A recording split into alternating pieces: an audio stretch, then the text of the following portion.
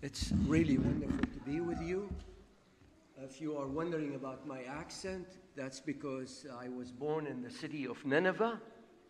I'm the product of Jonah. So if you have any doubt about Jonah, just look at me, and all doubts will be removed. I'm going to tell you that story this afternoon at 2 o'clock, so I really urge you all to stay, of how I found Jesus on the streets of Baghdad. The story about 45 years old. By divine appointment, I ended up being at the only Seventh-day Adventist church in the whole country. And I was beaten almost to death. I lost a scholarship that covered 4 years of education. But that was 45 years ago. But about 13 years ago, I discovered I am alive today because I decided to follow Jesus. And then I started to see wonderful blessings that I never expected. One of them happened last year. The theme is, if we trust in Jesus, He will make all things to work for good for us. I'd like you to look at your hands. You know, some hands are big, some are small, some are soft, some are callous. But hands can do wonderful things. When my son was growing up, his idol in life was Michael Jordan. So we bought him a basketball. The basketball was $26. But in the hands of Michael Jordan, that same basketball is worth $100 million.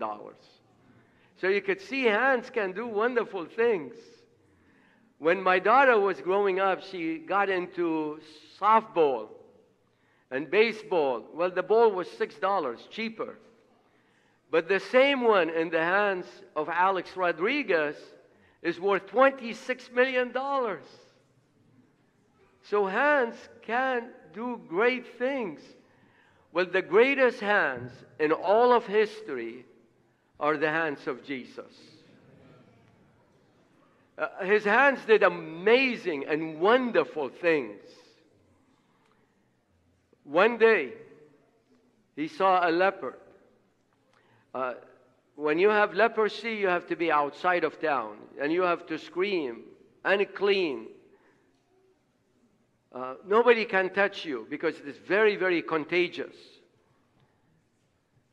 His wife never hugged him. His kids never came close to him. But Jesus had compassion on him and touched him. And the power went from Jesus to him and made him well. Isn't that amazing? One day, there was a funeral of a little boy. Imagine the pain his mother went through. And the procession was leaving outside of the city into the countryside. And Jesus looked into the eyes of this mother, and He had compassion on her. And His hand went inside the coffin, touched the little boy, and brought him back to life. Now, nobody can do that. That's impossible. Only the hands of Jesus can do that. Well, I'm going to tell you a story in the Bible today that is repeated 4 times about what will happen if you surrender something in the hands of Jesus. It's the story of the feeding of the 20,000 people. This story is repeated in all of the Gospels, which tells you how important it is. Very, very few stories are repeated 4 times, but this one is one of them. Let's pray. Father in heaven, I pray that You will speak through me, that You will anoint me, and that ultimately at the end we will surrender everything into Your hands. That our lives, our homes, our businesses, our possessions will all be surrendered to You. In Jesus' name, amen. The Bible tells us that one day Jesus felt the need to be alone. So He went to a secluded place. And the crowd followed him. So rather than paying attention to his needs, he ministered to the crowd the whole day. And at the end of the day, there was a problem. So I'd like you to open your Bibles with me to the Gospel of Matthew. This is the first place where this story is told. Matthew. I have the New King James Bible, and at the top of verse 13, I have the heading, Feeding the 5,000. Actually, this is not very accurate, because if you read verse 21, it says, now those who had eaten were about what? 5,000 men, beside women and children. So if we go with the standard of our time, we have one husband, one wife, 2 children. That will make the total number of people 20,000 people. But really, in their time, they had a lot more than just 1.8 children.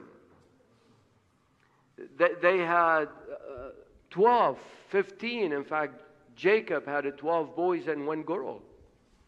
But we will go with the standard of our time and say the crowd was about 20,000 people. So Jesus spent the day ministering to them. Let's pick up the story at verse 15. When it was evening, his disciples came to him saying, this is a deserted place, and the hour is already late. Send the multitudes away that they may go into the villages and buy themselves food.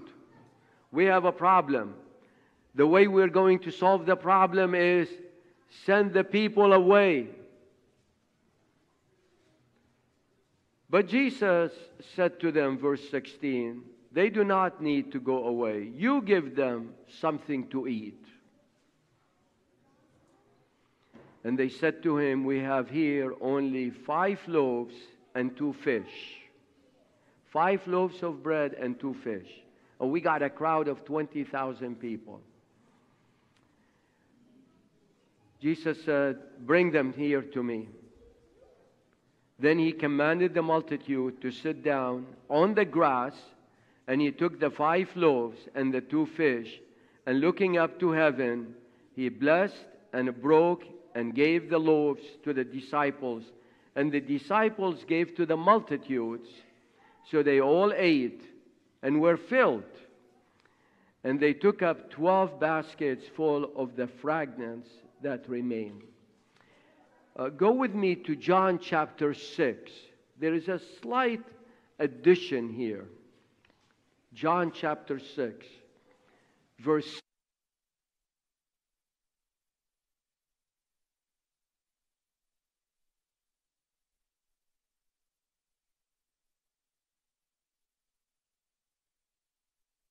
That's the equivalent of 6 months of wages for one individual. 200 denarii worth of bread is not sufficient for them, that every one of them may have a little. So one group said, send them away. The other group said, look, even if we work for 6 months, we're not going to be able to feed them. This is an impossible situation. There is nothing we could do about it.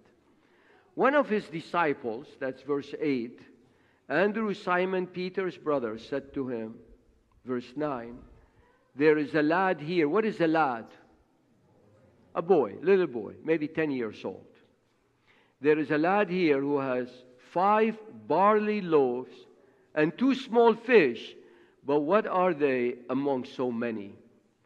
So we got 5 barley breads and 2 fish. And you have a crowd of 20,000 people. And there's nothing we could do about it. The only solution is send them away. Get rid of the problem. Well, Jesus said, give me the bread and the fish. And basically what he did was, he took the bread, maybe it was like pita bread, he prayed over it, he blessed it, and then he cut it in half. And miraculously, every half became a full one. And he did that with the bread, with the fish, till a crowd of 20,000 people, that's a lot of people, were fed. And they were 12 baskets of leftover food, one basket for every one of the disciples who doubted that Jesus can do anything. So I'm going to share with you two lessons and then tell you a story that changed one of the churches that I pastored. The first lesson is, the disciples lived in a world of very limited possibilities. There's nothing we could do about the problem. Send them away. Get rid of the problem. But Jesus lived in a world of unlimited possibilities. He could do everything. With him, he was able to feed the crowd. When he prayed, he blessed it, took it in his hands, and cut it into pieces. The greatest problem we face is to forget that God has led us in the past and that He will always be with us forever. Notice the Bible really does have a humor in it. The story I just read came from chapter 14. Go with me to chapter 15 now. Logically speaking, the events that took place in chapter 15, you will assume happened shortly after what took place in chapter 14. In chapter 15, we have identical situation. In my Bible, at the top of verse 32, it says, feeding the 4,000. So let's read verse 32 and 33. Now Jesus called his disciples to himself and said, I have compassion on the multitudes. So we have a crowd now of 16,000. 4,000 men, women, another 4,000, kids, 8,000. I have compassion on the multitudes because they have now continued with me 3 days and have nothing to eat. And I do not want to send them away hungry, lest they faint on the way. Then his disciples said to him, where could we get enough bread in the wilderness to fill such a great multitudes? Well, you just saw him doing it. Maybe a couple days earlier you saw him doing it. And you read about him doing it for 2 million people in the desert for 40 years, every day for 3 meals. This is one of the greatest challenges we have, is to forget to have a spiritual amnesia.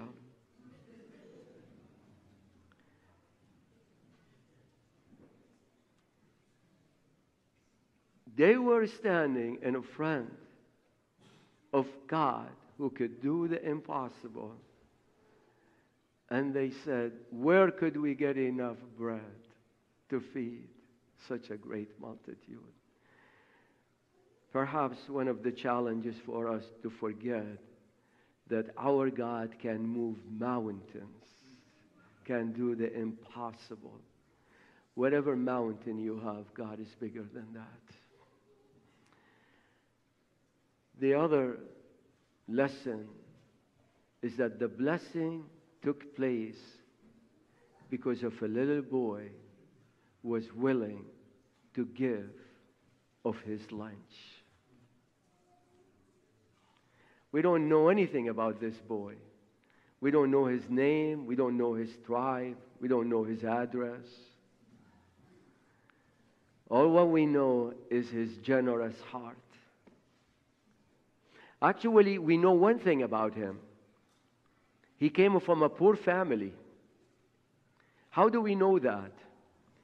Because he only had 5 loaves of barley bread, and at that time, barley was for the poor, wheat was for the rich. And the other way we know is that he only has 2 fish. So he had to eat 3 pieces of bread without anything in them. But still, in spite of all of that, he was generous. One day, as Pastor Gary mentioned in the sermon, one day Jesus was in the temple. He saw a woman giving 2 pennies. And that registered in his mind. And he made it to the Bible. And that woman became an inspiration to all of us to give. So it's not about the size of your giving. It's about your heart. It's about your willingness to give. And whatever you give, even if it is 2 pennies, even if it is 5 loaves of bread and 2 fish, in the hands of Jesus, it would be a great miracle. Anything you submit into the hands of Jesus, whether it is your voice, your money, your talents, He will multiply it and make it a great blessing to others. Well, on a Friday afternoon, my conference president called me. He said, Pastor Joe, I'm going to be in your area on Wednesday. Can we go out to lunch? I said, I will go out to lunch with you anytime you want me, as long as you pay for it. So on Wednesday, we went out to lunch. And there was a lot of chit-chats. And I knew there is more to this lunch than just talking to me about this and that. So I'm waiting for him to get to the point. What is your point? Anyway, I'm waiting. Finally, he got to it.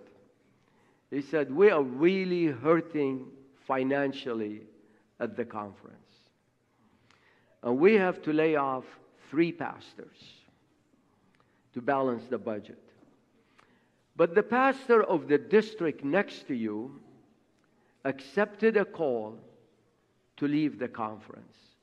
So we thought about giving you one of his churches and giving his other church to the pastor on the other side.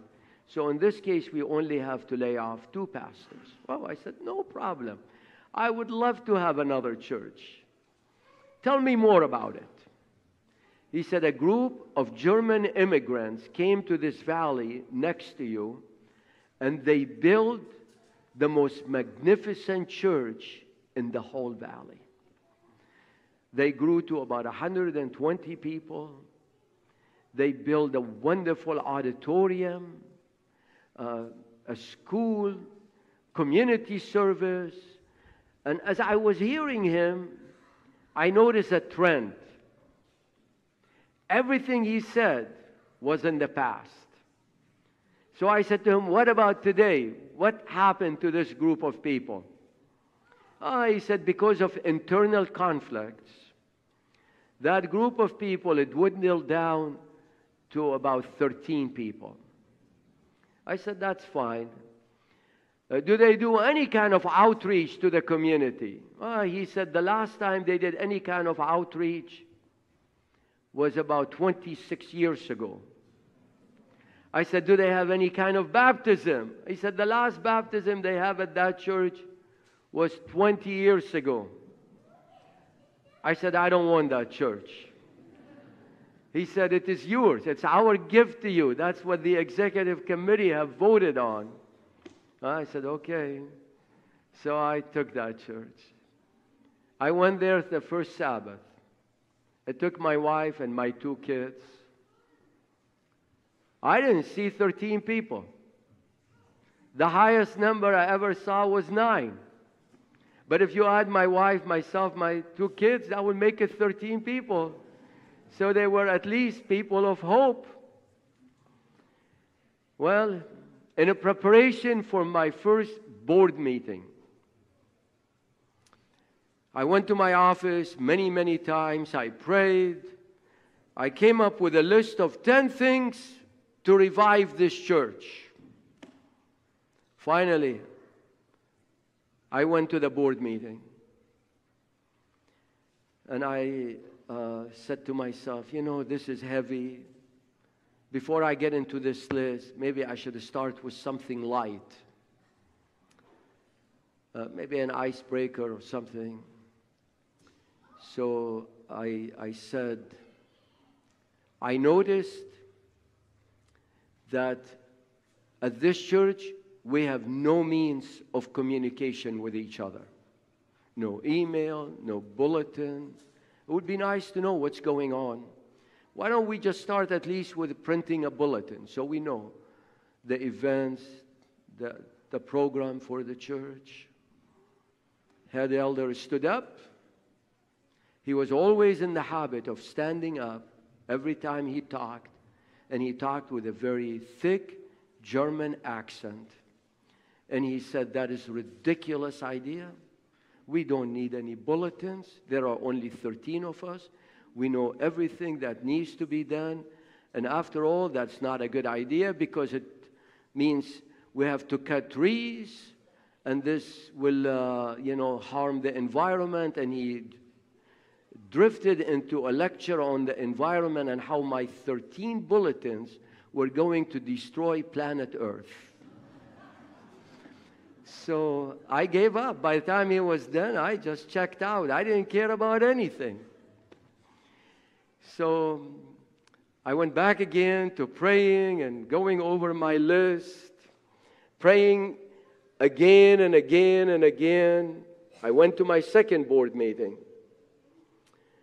And I said, this is heavy. Let me start with something light.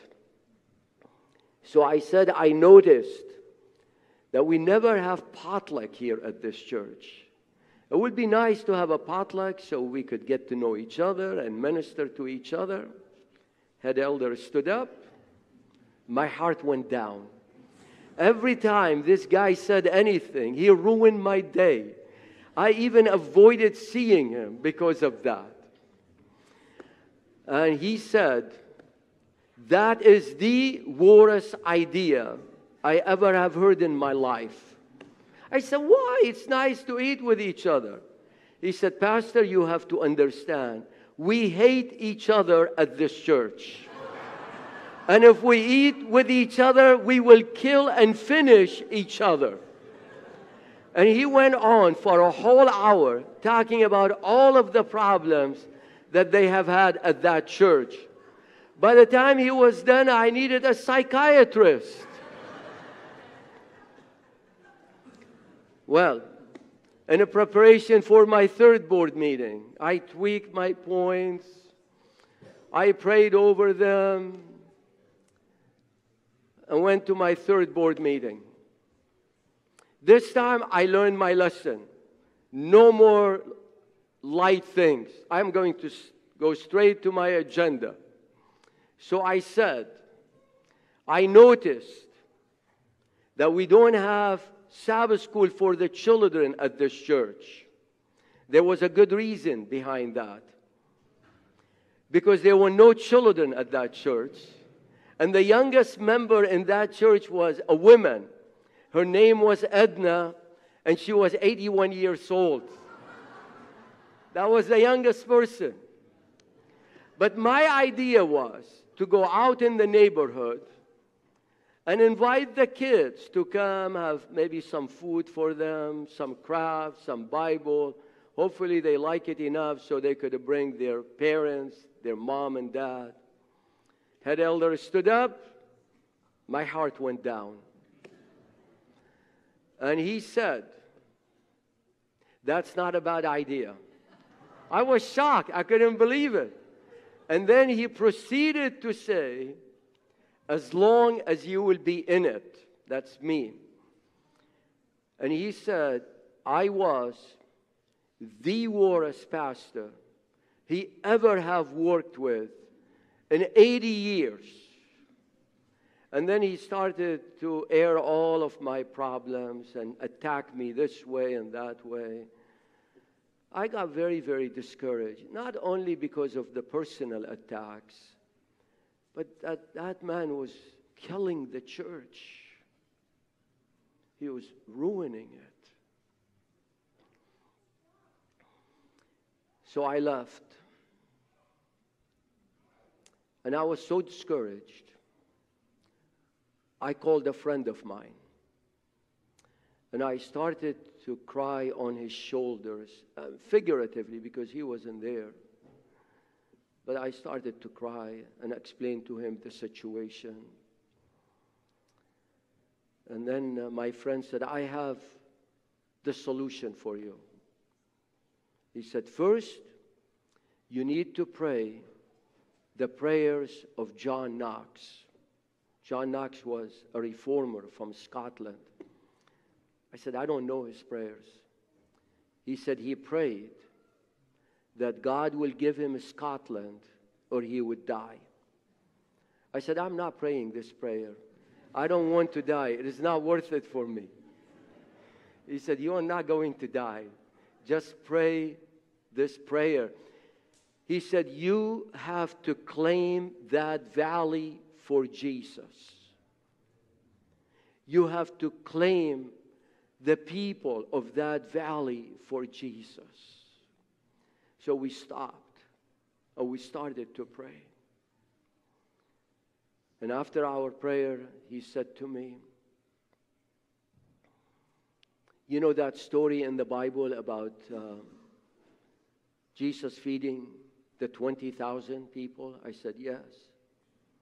He said, "The miracle happened when the little boy surrendered his lunch to Jesus." He said, "Every time we surrender something into the hands of Jesus, expect nothing but a miracle." He said, "Your problem is you're taking it too personal." He said, "It's not your church. This is his church. And the best thing you could do is just surrender it to him and watch and see what he could do." So we prayed again and we surrendered that church to Jesus again. And I had a tremendous peace. It was wonderful. So the following day, I went to that church. I drove over there about 8 o'clock in the morning. I parked my car and I started walking on the hills. The church was in a valley surrounded by hills. And I walked on these hills and I claimed that valley for Jesus. I did that every day except Sabbath and Sunday. Every day I went over there and I prayed. And then I said to myself, I really need to preach to this congregation about the importance of prayer. So I started to do that. And one day, my sermon was on intercessory prayer, praying for other people. Only one person got the vision to pray for other people, and that was Edna. The youngest person in that church, 81 years old. Her husband had died 2 years earlier. She went home. She knelt by her bed and said, "Lord, Pastor Joe today urged us to pray at least for one person. I don't know who to pray for. You tell me." And immediately the Lord said to her, "I want you to pray for Michelle. Michelle was her neighbor, a young woman about 25 years old, but was in the habit of breaking all of the Ten Commandments every day 1,000,000 times. She slept with a different guy every night. She was alcoholic. She did the drugs. She lived a terribly messed up life. So immediately Edna said to the Lord, "That's the wrong name. Give me another one." And God said, "No, that's the name you need to pray for." Well, Edna, she started to pray for Michelle. The first thing that God did was that He gave Edna love for Michelle. That's what really God does when we pray for other people. He gives us love for them. And then God started to show her different ways to reach to the heart of this young woman. Started to bake bread and take it to her, invite her over for a meal on Friday night or Sabbath afternoon. And really, the two of them blossom into a wonderful relationship. Edna became a mentor to Michelle. She started to disciple her and blossom into just a very meaningful, deep relationship. One day, I went to the board, and this time I only had one item. So I went to the board, and I said, I would like to do an evangelistic meeting at this church. Head elder stood up. My heart didn't go down this time because I surrendered the church to Jesus. It's His church. And the head elder said, "We tried that 26 years ago, and it didn't work, and we're not going to try it again." And then he went like this, "I am putting my foot down. There is no way we're going to do this." And he went on about how evangelism doesn't work. And I listened. And when he was done, I said, "Look, I will make a deal with you. You allow me to do this one more time. And if it doesn't work, I will never ask you for anything after that." He said, "Are you willing to put it in writing? So I have to sign a document that if this evangelistic meeting doesn't work, I'm never asking this church for anything." As soon as I left the meeting, I called my conference president. I said to him, "Look, this is the situation." And finally, we voted on to have an evangelistic meeting here. And I have 3 requests from you. First, every time you meet for any kind of committee, I want you to pray for us. He said, "Done." I said, "Would you please send an email to all of the churches so they could pray for us?" He said, "Done." I said, "Would you please double the budget you give to a church like this?" He said, "I will triple it. This church hasn't done anything for 26 years. I could justify it." So we started to prepare for this evangelistic meeting. The evangelistic meeting was going to start on a Friday night.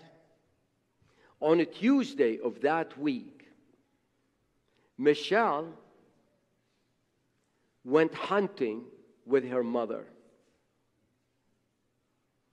She drank, she became disoriented, and she shot her mother, mistaking her for a deer. The mother survived. She was shot in the arm. But the experience shook her up. I mean, as you could imagine. For comfort, she went to Edna. And Edna did a marvelous job ministering to her. She even had her stay in her house. She comforted her. She prayed with her and for her.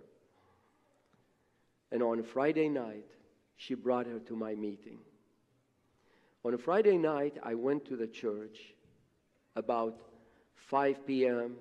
I set up my slides. They were on the second coming of Christ. And the church had only 2 sets of pews. This has 4. So I knelt down in the first one, and I prayed that the pew would be filled with people, went all the way back, praying for every pew, and came from the back to the front on the other side. And then about 15, 20 minutes to 7, I came here and waited for the crowd to come. And my faithful 9 came, and Edna brought Michelle with her, and no one else came. No one. We advertised, we sent flyers, we put it in the paper, on the radio, we put posters all over town. No one came. And I said, Lord, why would you do that to me? I was very upset. And I started to argue with the Lord. And I said, this will be the end of the church. I can't ask for anything anymore. Well, finally I said, I have to preach. And the slides were on the second coming. So I opened my mouth, and God shut my mouth. I couldn't say a single word. So I tried again, and nothing came out. And then I heard the voice of God in my head saying to me, forget about the second coming. Preach about my love. And I preached for 45 minutes, a sermon I did not prepare for. He gave it to me. I preached about the love of God in the Old Testament, in the New Testament. I preached about the love of God in my life, how He found me and rescued me. And I kind of knew who Michelle was. So I looked at her one time and I said to her, look, God is not interested in your past, but God has a wonderful future for you. I said to her, one of the specialty of Jesus is making a new people out of us. That's what Jesus does. He creates new people all the time. I said, if you accept Jesus, you will live in the forgiveness of sin. You will live in joy. You will have a new life in Him. And then I gave an altar call. And Edna dragged Michelle to the front. And I prayed, and people left except the 3 of us. And Edna came to me and said, I would like you to explain the gospel to this young woman.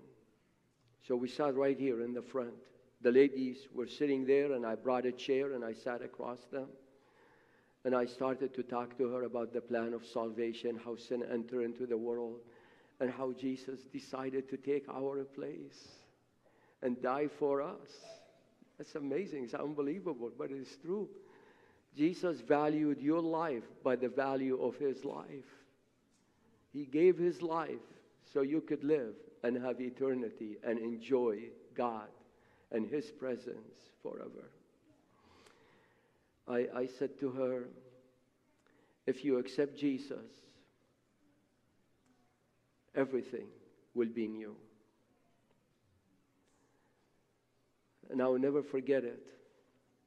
About 2 o'clock in the morning, I saw the tears coming down her eyes. And she looked at me and she said, I don't have to sleep with a different guy every night to feel loved. Jesus loves me. It's like the light of God started to shine in her life. Everything about her changed.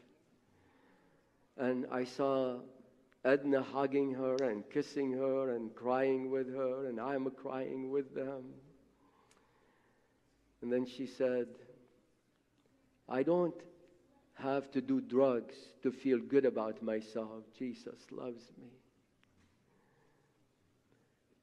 And I saw the birth of a new person. Radical transformation. So I looked at her and said, Michelle, would you like to give your heart to Jesus? She said, yes. Well, I said, pray after me. And she prayed after me and gave her heart to Jesus. And then I went and got a Bible, and I said, Michelle, I'm going to put a marker here at the Gospel of John. When you wake up in the morning, read chapter 1 and come back tomorrow night for the second meeting. We were all very tired. It was 2:30 in the morning, and we left. And the following night, about 5 p.m., I went back again to that church, did the same. I prayed from the front to the back, from the back to the front. And I came here waiting for my 9 people to come and Michelle hopefully to come. And my 9 people came, and Michelle came, plus 54 more people came. 54 more people came. Here is what happened. Michelle took the Gospel of John. She read chapter 1. She read about the Word that became flesh and it dwelled among us. In the Message Bible, it says that Jesus loved us so much, He took permanent residency in the neighborhood of our humanity. What a beautiful way of expressing it. And she's amazed. She is just thrilled to read. You know, in the Bible it says, when people heard Jesus, they were amazed. So she went to chapter 2. And she read about the first miracle that Jesus performed and how the disciples believed in Him. And she knelt down beside her bed and asked Jesus to help her believe in Him. She moved to chapter 3. And of course, in chapter 3, there is one verse that summarizes the whole Bible. For God so loved the world that He gave His only begotten Son, that whosoever believes in Him should not perish but have everlasting life. This is the summary of everything. And she is thrilled. She's excited. She had not read anything like that before. And the Word is gripping her, so she moved to chapter 4. She read chapter 4 and she quit. What is in chapter 4? The Samaritan woman. And Michelle said to herself, if the Samaritan woman in the Bible could do it, I could do it too. So she spent the whole day calling her friends and relatives to come to hear about Jesus. And 54 of them came. It was amazing. It was unbelievable. It was a miracle, really. And at the end of the meeting, another miracle took place. Michelle got baptized, plus 11 more of her family. That happened in a church that have not had any baptism for 20 years. They more than doubled overnight. And then I witnessed another miracle. God took 2 women, nothing in common between them. One of them grew up in the church, never rebelled. She didn't even know the meaning of that word. She played the piano for the church for 50 years, even though she didn't know how to play the piano. But nobody cared because they love her, and that's it. That's what counts. And a woman that grew up on the street, and God put them together. And through their ministry and their prayer, I witnessed another amazing, unbelievable miracle. I had that church for 5 years. First Sabbath I was there were 9 people plus my family. 5 years later, my last Sabbath there, the original 9 were all there, which tells you I was a wonderful, fantastic pastor. You know how you know that? Because now one of them died when I was there. I took good care of them, even though the youngest was 81. That's a miracle. And Michelle was there, who has become a major leader of that church, plus my family, plus 189 more people. God did a wonderful miracle through prayer and through the ministry of those 2 women. Praise the Lord. Amen. God could do great things. We need to live in the worldview of Jesus, where everything is possible, not the worldview of the disciples, where all what they look at is problems. Get rid of it. Send the crowds away. There's nothing we could do about it. Jesus said, I could do it. There is nothing impossible with him. There's one more miracle. How many of you are wondering about my head elders?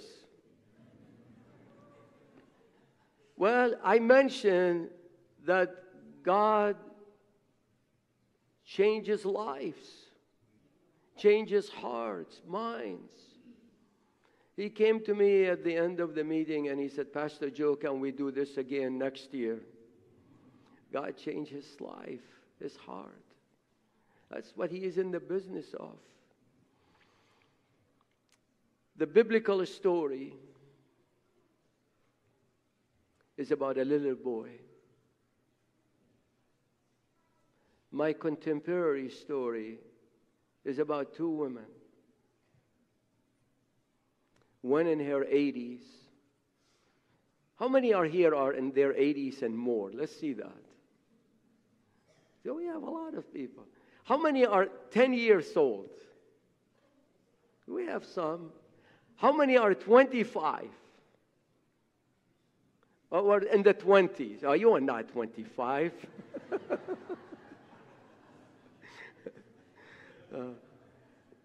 Friends, I want to tell you, it doesn't matter whether you are 10 years old or 90 or anywhere in between.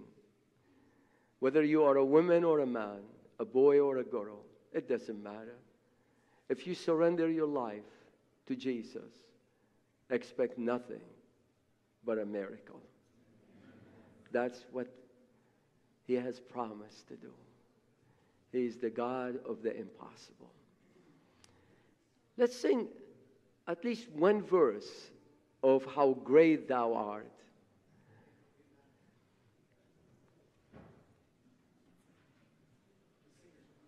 Yeah. We're going to sing How Great Thou Art. Here it is. And then I really urge you to pray a prayer in your heart and surrender everything to Jesus.